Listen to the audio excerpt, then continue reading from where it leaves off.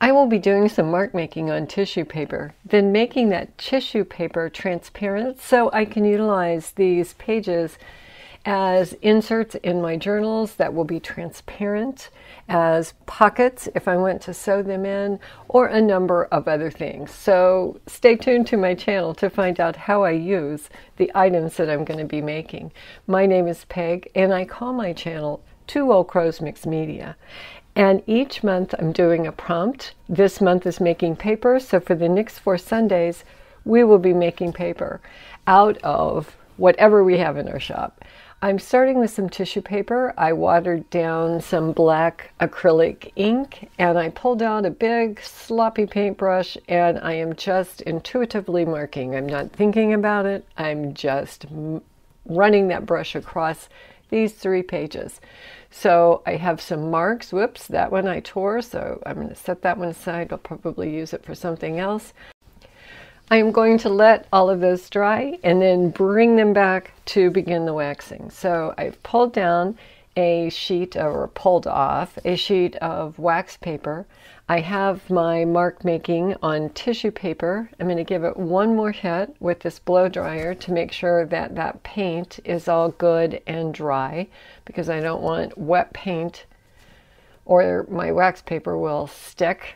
I have this taper, this candle taper that had broken in half, so it made its way over to the shop to be utilized in projects, and a cheese grater, or a grater, zester maybe. I'm not exactly sure what this is, but I am utilizing this to grate my candle wax over the top of this sheet.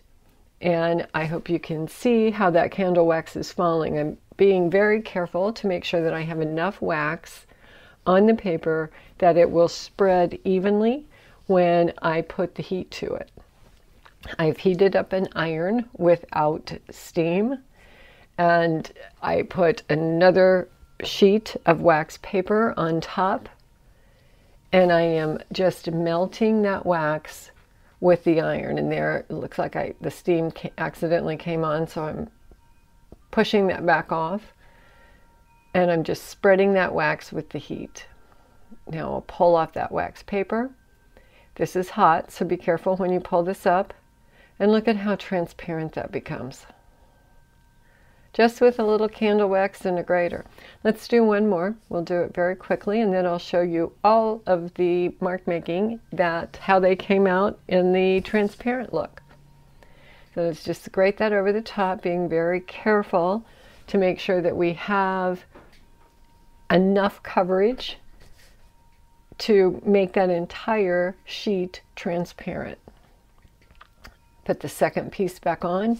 Now, when you're utilizing this, make sure when you pull that top sheet off that you know which is the top and which is the bottom, because you do not want to mess up your iron by ironing on the side that has all that melted wax. So, you know, flip it over and then just flip it back so you have the same side always up that is clear of wax. I hope that makes sense. So now we have completed all of those that we made in the mark making, and I just did that random, intuitive kind of mark making on each sheet.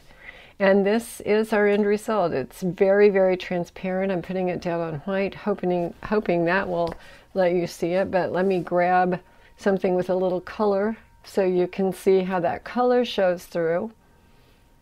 Here is just a little darker color gel press print. I'm looking for different things I can show you through the transparency.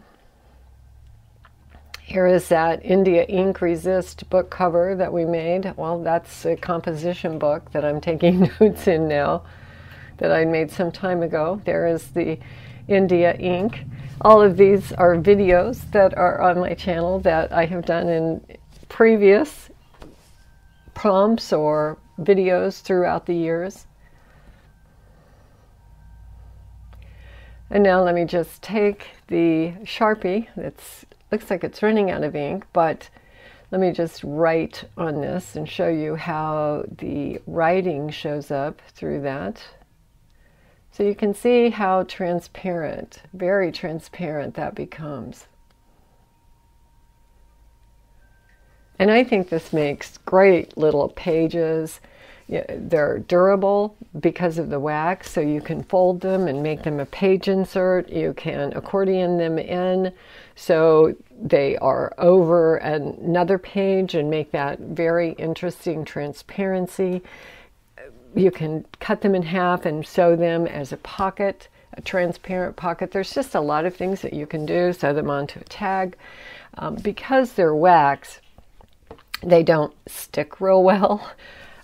If you want to glue them in, that wax really doesn't take the glue that well, but there is a lot of other uses that you have for this type of paper within your mini projects. This is a book that I wanted to lay down here in these images so you could see the actual transparency once again of this mark making. I hope you enjoyed. I hope you will come over and share what you do in my Facebook group and just hashtag it, Coffee Cup Prompt, and I would love to see you there. Here is the playlist, and I shall say bye for now.